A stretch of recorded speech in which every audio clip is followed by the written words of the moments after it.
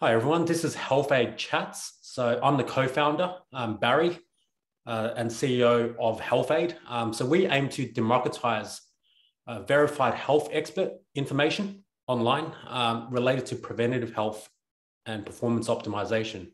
So we're very lucky today to have Dr. David Cunnington.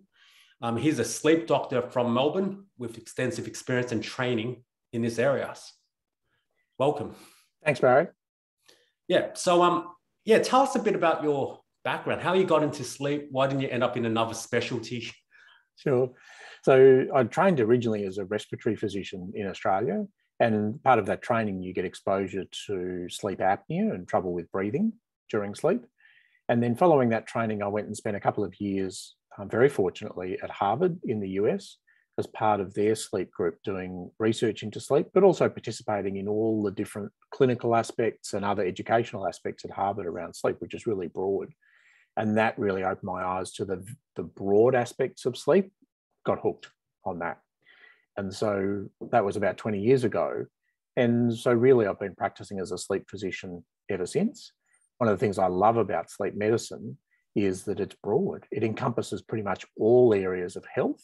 And not just the areas of health where, we're seeing it in a hospital setting or in a specialist practice, but health in the broader community and our general health and our everyday health.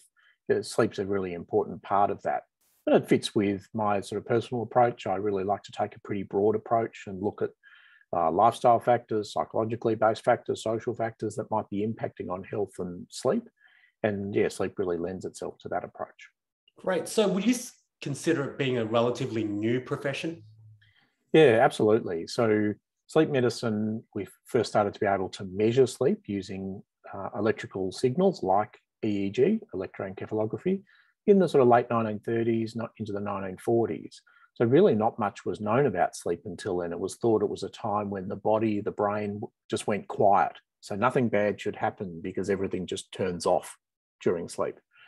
But really with that better ability to measure the physiology of sleep, it really became evident that sleep's actually a time brain, body are quite active. There's a lot going on during sleep. And when there's a lot going on, there are things that can not go right. And so now we've got a much better understanding at a biological and physiological level what's actually going on with sleep, which is important because that's for myself as a physician, how I approach managing people's sleep problems, understand the physiology, understand the biology, bring that to our clinical approach. Rather than sleep, it's this just generic black box. And unfortunately, as we'll get into, a lot of the education stuff around sleep or advice around sleep is just, okay, sleep's this black box. You don't sleep good, you must do these generic instructions. It ain't like that. Everyone's sleep problem's different and they have different physiology that they bring to it. The biology underlying it is quite different. So understanding that's really important to being able to tailor approaches to different individuals. Great. So, I'm going to fire many questions that I hear in the media. Go for it. From so-called experts around the world, around this area.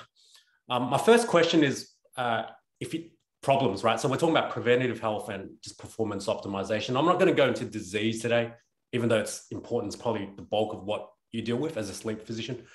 But I'd say if you don't get enough sleep in the short term, is there, risks or effects on your general health or chronic disease, or when we talk about it from a long-term sleep deprivation perspective? Yeah, so there's a couple of ways of thinking about that. So short answer is yes, but I really do want to divide it up. Think of the world as being divided into people who are trying to cheat sleep and push sleep to the corners. And then there's the people who are trying to get sleep, but it's just not happening. So think of that as insomnia. So someone who sets aside enough time for sleep, the appropriate opportunity for sleep, but just can't get to sleep or wakes during the night. Now, the important thing in that group, the data is not as strong that it has those negative effects. And in fact, what might cause the negative effects in that group is being distressed about not sleeping. The data is actually much stronger in the group who are trying to cheat sleep. I'm just trying to push sleep to the corner. I'm going to just trade off as much sleep as I possibly can, because eyes open, I got things to do, that rise and grind type of thinking. So yeah, definitely research showing that sort of approach and being chronically partially sleep deprived, so meaning chronically underslept, is associated with lots of things: increased risk of anxiety, increased risk of depression, hypertension, other cardiovascular diseases. And in the longer run, we do wonder about some of the neurodegenerative disorders as well, so like dementias. Data around that's not quite sort of solid as yet, but we do think that people who are chronically underslept by cheating sleep have those sort of long-term risks. And then it's got the short-term risk if you look at the cognitive aspects. So you might be cheating sleep, but there's really good research amongst leaders and managers looking at decision-making and actually showing that people make poor decisions. They think they're making good decisions because they're on that right. I'm killing this. I'm absolutely on the go. But the actual decisions they make are not as well thought through, not as well reasoned, because executive functioning is impaired in the setting of sleep deprivation. Really good research showing that people are not as respected as much by their underlings or employees, and their employees have less moral behaviour whilst under the supervision of a sleep-deprived leader. Oh, wow. And so there's all sorts of sort of leadership, sort of managerial things that don't go well if you're both not sleeping well yourself and you're setting an example of that for people who work under you. It's all going to go badly for you. Oh, wow. So have you seen that in actual practice too? All the time. All the time. Wow. So you're right. People come and see me in my day job as a physician, as a specialist sleep physician. I'm seeing people with sleep disorders who are pretty unwell. So people end up in my office when the wheels fall off. They've really been pushing it too hard for too long and have some sort of breakdown and really get into a difficult situation. But I'll absolutely see that sort of end result of that.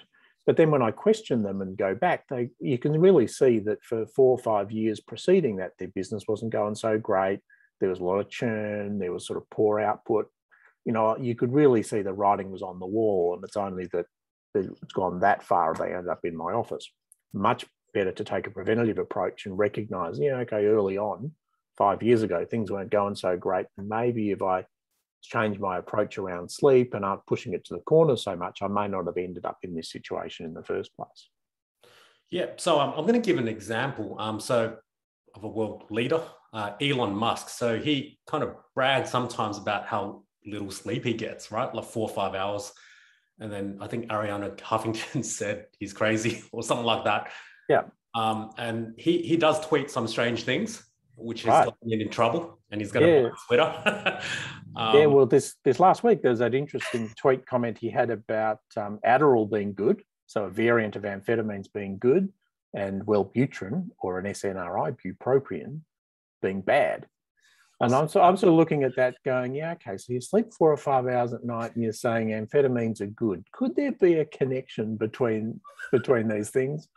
So that's where that leadership, judgment, decision-making research comes in, because it's very much along those lines. People who will brag that they sleep a short amount of period of time, they think they're getting things done in a task-orientated way. They might be ticking off lots of things, but the research really clearly shows that the decisions that they make are not actually as well thought through or good strategic decisions. Interesting. So would you say if he slept more, he might even be a better CEO? Absolutely. Absolutely. I had an interesting example. I do lots of talks for various employee groups, and I once spoke for a large company, and the CEO gave me the brief. He goes, whatever you do, just don't tell people they need to sleep more. We work hard here, we do things. It's a company that makes big financial transactions. And I was trying to tell him, you know what, you want your people to make better decisions when they're making big financial transactions. Let them rest a bit more. Don't push them so hard. Because it's just that very much that rise and grind sort of philosophy. The more hours we put into something, the better we're going to do. Well, it doesn't hold necessarily, and the research doesn't support that. Interesting. So if you had a consultation with Elon, how would you convince him in a consult as a doctor? How to say, Elon, you need to sleep, more than 5 hours. Like, you're trying to argue with his points on tweet. What would you say as a doctor? Yeah, I know. I tried to... yourself, and him, as both humans. Yeah, what would you say? Not expecting to have a lot of success, but I'd certainly be pointing out the fact that as human beings, we need a mix of doing things plus also rest and recovery. And certainly, 21st century, the focus is very much gone away from the value of rest and recovery in what we do.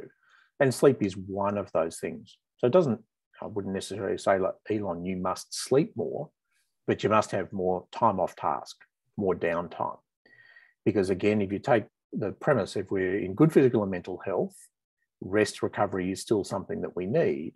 And if we allocate the appropriate amount of time for that, and we can debate what the time is, but let's just say it's 8 hours, and I'm not fixed on that. And you say, you know what, I just need 8 hours of downtime per 24 hours. And my body will take the mix it needs. If it needs 6 hours of sleep and 2 hours of rest, or 7 hours of sleep and 1 hour of rest, or whatever ratio, it'll sort that out, and the body will self-regulate and sort that out. My responsibility is to give it the opportunity to self-regulate, not try and force that self-regulation into the corner and say, you know what, you need 8 hours of downtime. I'm only going to give you 4. Do your best with 4, because it won't work. So can you catch up on sleep? So can you have 3 all-nighters, like as a student, for example, and then on the weekend sleeping? So yes and no, right? So this concept of sleep debt is absolutely a concept. So we have this intrinsic self-regulatory process. So if we're awake for a certain amount of time, there's a certain amount of sleep we need to pay back to restore us from that period of wakefulness. Sleep debt's the best type of debt. You don't have to pay it back in a 1-to-1 ratio. So you had that example of, pull 3 all-nighters as a student. You don't have to sleep 3 days by 24 hours to pay that back. Often you'll find you have a bit longer night's sleep, and you're like, oh, okay, I'm done. I've paid back that debt. So it's not been paid back in a 1-to-1 ratio. So yes, so you can pay back that sleep debt. Having said that, though, there's also research showing this sort of social jet lag, yo-yo sleeping, and some of the terms of, I'm going to undersleep through the week and try and catch up on the weekends. That really doesn't work, because people who follow that type of pattern never fully catch up on the weekends, because they'll catch up a little bit.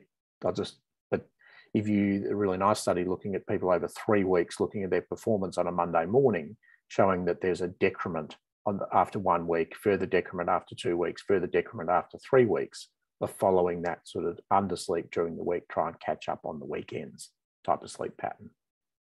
And would you say it's a fallacy that they're going to get more done? Like talking about that 3 all-nighters, that if they don't sleep, they're going to, revise more of what they have to do for the exam, for example. Yeah, so I've got to think about the task at hand. So, in years gone by, the task at hand might have been punching widgets. So, totally no cognitive input. I'm just here punching widgets. So sure, you might punch more widgets if you have more time allocated to it, but studying for an exam, the sort of entrepreneurial type work people might do, running your own business, producing content, professional services sort of work, that ain't punching widgets. It's about decision-making, quality of output, judgment, strategy, retention, memory, it's all of those things. And so that model of, I'm just going to punch more widgets, it doesn't work for that type of work, because it's a totally different task that has totally different requirements. Right. So you're talking more about like the knowledge worker who probably has to critically think. Absolutely. A programmer, for example, who needs to, remember all these lines of things and code and algorithms. Even, I don't know, maybe we can go to a sports person who needs to focus really. Yeah, absolutely. But we can actually learn a bit from the sports area. So it's really interesting. I see a lot of elite athletes with trouble with sleep. They're perfectionists, so they've got an increased risk of getting sleep problems, getting anxious about sleep, and they're trying for the 1%ers to just get that advantage. But what we can learn from athletes is they will prioritize rest. They absolutely know, if I overtrain, I'm not going to perform well. So an athlete, if you look at an athlete's training schedule, a professional athlete, it's got perform, it's got rest and recovery in it. If you look at someone who would see themselves as a leader in the business world, it does not have, I'm going to perform and I'm going to rest and recover. It just has, I am going to be on, sort of all the time my eyes are open, I am going to be on. And they're much higher risk of that sort of burning out. Now, the athletes get trouble with insomnia because they just get this, the coaches tell them, unless you sleep for 8 hours, you're not going to recover and your opponent's going to beat you, which makes them anxious about sleep. But in terms of the rest and recovery, I think in the business world or the knowledge worker world, we really need to learn that from athletes as human beings. We need that rest and recovery. Yeah, I mean, I think that's a very interesting point. So if we look towards the future, it's looking like the world's becoming more knowledge work than Absolutely. punching holes, as you said, because that will probably be done by robots or automation and AI. So that's where the sleep physician probably will have more work, more and more work. And so these things need to be recognized now, I think, to, bring to your kids and teach other people about that. And often we see these leaders sleeping little and we follow their tracks because we think that's the only way you can succeed. And I think that needs that kind of myth needs to be broken down before you get sick. And and particularly in the business owner, entrepreneurial sort of world, there's that culture of just, work harder, work longer. I'm a big fan of Gary Vee and, what he's taught people about content marketing. Yep. But I remember one of these sort of memes was, I'm working while you're sleeping. That's sort of one of the messages. And that's a very strong cultural type of message in that group. And I think some surgeons are like that too, or medical specialists. They don't sleep much and they're just working literally 80 hours weeks too. Yeah, absolutely. As a medical profession, we're probably worse than a lot of other industries. Yeah. And arguably, unlike other fatigue-sensitive industries like pilots, transport drivers, the medical profession isn't regulated in terms of hours. So there's no one saying, you've done your 40 hours, right, where's your logbook? You're done for the week. You need to go home and rest. Me as a medical specialist, if I said, right, I'm going to start at 7, I'm going to see patients till midnight every day, no one's going to stop me. I mean, I think my wife had that situation where she's like, this person's going to operate on me in the middle of the night. Has he had enough sleep? How do you know that his precision and decision-making at that time is accurate? Well, in fact, it's not. There's been some nice real-world studies of medical practitioners, including surgeons, showing that once they're operating out of hours, there's an increased risk of poor outcomes, in essence. So if your surgeon wants to schedule a surgery for late at night, I'd say, how about we book it during the day? A very good tip.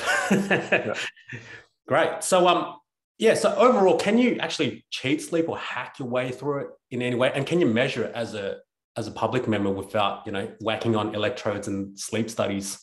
Yeah. So then can we cheat sleep? The answer is no. That's really the straightforward answer. So the way I would try and think about it is how the body regulates sleep is pretty simple. There's a couple of pretty simple principles around sleep. So there's the body clock, there's this accumulation of sleep drive and sleep need. So really, and then there's also our personal sleep preferences. For me, it's having an understanding of that for yourself as an individual. When does sleep work best for you? When's your performance optimal for you? What sort of sleeping pattern suits better for you? Understanding those things and working with it rather than trying to just fight against it and say, you know what, that's what you want to do, body. I'm going to just totally ignore that. And I'm just going to say, you've got to do that. So really use sleep as a tool to work with it, understand your own sleep patterns rather than trying to life hack it to minimize how much that you need. So do you have any tips for the person who's not trained medically or in the scientific approach when they, for example, watch a TED talk with millions of views and heaps of likes? Or another example is just, a YouTube clip where this potentially respectable person comes up and talks about sleep tips with great comments on the YouTube. Does that necessarily mean it's good information that they should take? Are there any tips from you around you can share how they can critically appraise the content to make them beneficial and meaningful to themselves or discuss? Particularly in sleep, it's really challenging because everyone's got an opinion about sleep. One of the things I both love and find tricky practicing in this area, if you get a lung cancer, you don't ask your neighbour how they should treat your lung cancer. You go and see the lung cancer specialist. But if you're not sleeping well, the person over the fence will go, well, maybe you should be doing this, or you should try. Everyone's got an opinion about sleep. And so a lot of the information is very generic. It's actually based on myths. It's based on sort of motherhood statements rather than being very science-based. So really, people are sort of looking for, well, how do you work out what's good advice and what's not good advice? A good starting point is most countries, and in fact around the world, there's a range of different professional bodies of both sleep specialists, as well as foundations that sort of work along the sleep specialists for putting out good content information about sleep. So in Australia, for example, we've got the Sleep Health Foundation that has really good information about sleep. Because it's one of the gaps and really a need, you know, I've got my own website with good information about sleep, sleephub.com.au, and really developed that because of this sense of there's a whole lot of information that's not necessarily of good quality, wanting to provide a good quality sort of evidence-based resource and sort of put that out there for people to be able to access. So yeah, professional bodies is also a good start. And even it gets tricky because even credentialed people who may be university-based, maybe the university job is very laboratory-based, working with animals, test tubes, you know, people who don't have sleep disorders, but they'll generalize that and they don't actually work with patients. They're not used to working with people to know how to actually implement things with people. So it can give very sort of generic type of advice. Yeah, that's an interesting point. So there's a lot of things that come out in the media that go nuts around like lab studies, you know, around mice and whatever. And there's like promising results in this and promising results in that. What's your thoughts about people experimenting with the results of that? Or do you think they should stay away from it? Do they need to, you know, weigh up the risks of that? Do they need to speak to the doctor? I mean, there's a lot of stuff everywhere now because the world is connected by the internet. So and that's exactly right. And that's often the media sort of cycle is we'll find something in an animal model and you know, the you don't sleep, you'll get dementia story is a really nice example of that. So there was an animal model where animals were sleep deprived for a short period of time and accumulated a bit more beta amyloid protein in the brain, one of the proteins associated with Alzheimer's. And that just translates to you don't sleep, you're going to get dementia. Now, there's many, many steps between an experimental animal model and humans living in the wild over many years, maybe not sleeping as much as they wish. And a lot of those steps is adaptation. Human beings are actually pretty good at adapting to different circumstances. And so that sort of experiment doesn't actually take into account any of the effect of adaptation or any of the fact that maybe the short sleep we see in humans has got other factors contributing to it, which might actually mediate some of that relationship. So yeah, so in the UK, there's a story that came out in the media about, you don't sleep, you're going to get Alzheimer's. And one of their leading evidence-based bodies in medicine, so the NICE consortium, had to put out a press release really saying, let's not make, 1 + 1 = 10 to come to this type of conclusion, to tone down some of that. Because that ends up in my practice. Someone who's already having trouble sleeping reads that headline, I'm not sleeping, I'm going to get dementia. And it just makes them more anxious and even more trouble sleeping. So it actually exacerbates the problem. So what do you do when someone comes in and goes, there's this Harvard study, right, that was released yesterday around this? What's your process in? Yeah, so part of it's looking at what the actual study shows.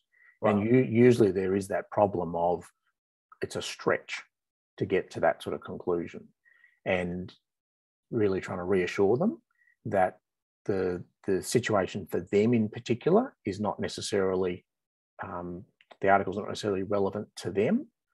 And even if it is relevant to them, usually then looking at them as an individual and saying, okay, well, what are some factors we can look at for you that may be either of getting in the way of sleep or opportunities to improve their sleep so that there's not that same level of risk or level of concern.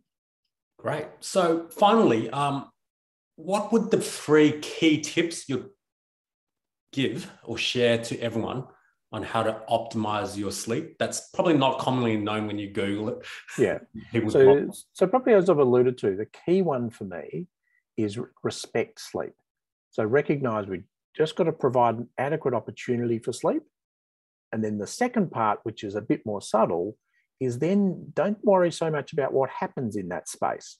Just see rest, sleep, recovery, all those things that we need.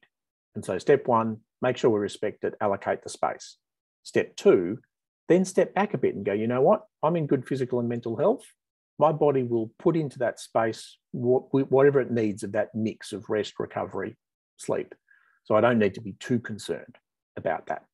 And then number 3 really would be, again, a bit subtle, is don't go too hard on the bullet points or the lists of things. Because for a lot of people, the trouble with sleep is they try too hard around sleep. They're very task orientated around it. That's a guaranteed way not to make you sleep. And so we're used to in our day being very task orientated. Where's the problem? How do I make it better? What's the steps I'm going to put into place? We take that approach to sleep and we're like, oh, there's the thing. I haven't done that thing. That's why I'm not sleeping. And you add more rules to your list. For me to sleep, I've got to do this and this and this. And if I don't do that, then I won't be able to do this. That actually becomes part of the problem.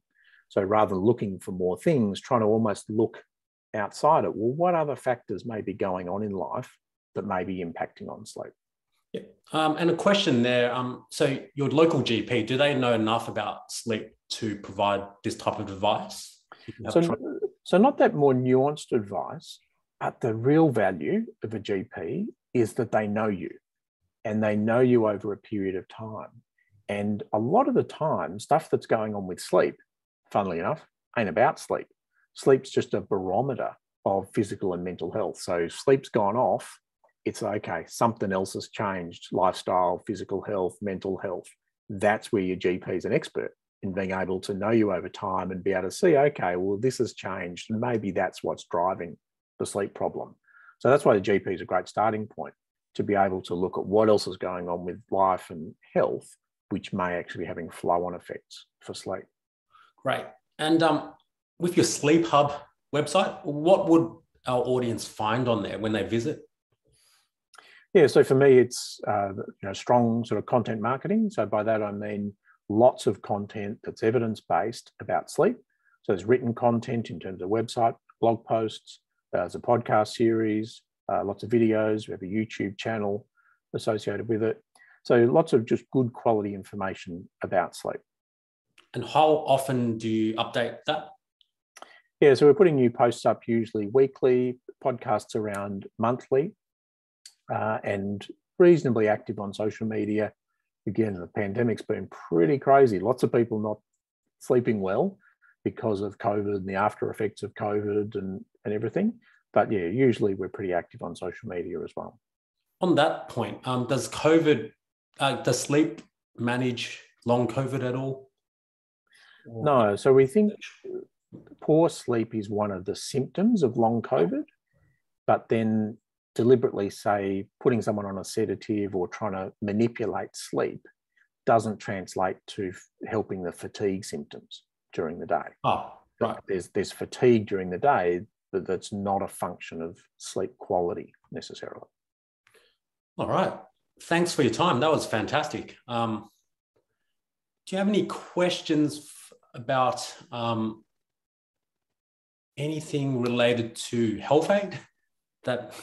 Yeah, so if people are looking for other things on HealthAide, what should they expect to be able to find?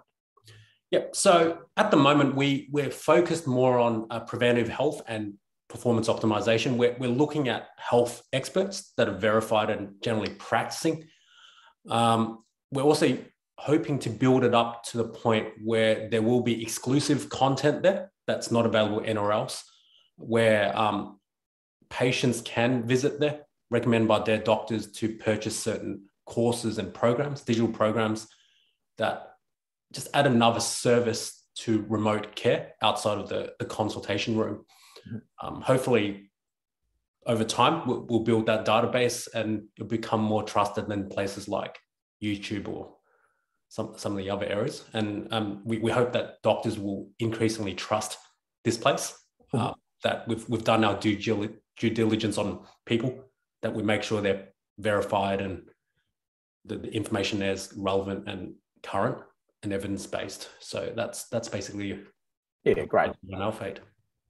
Thank you. No worries. Thanks, Barry. No worries. Thank you.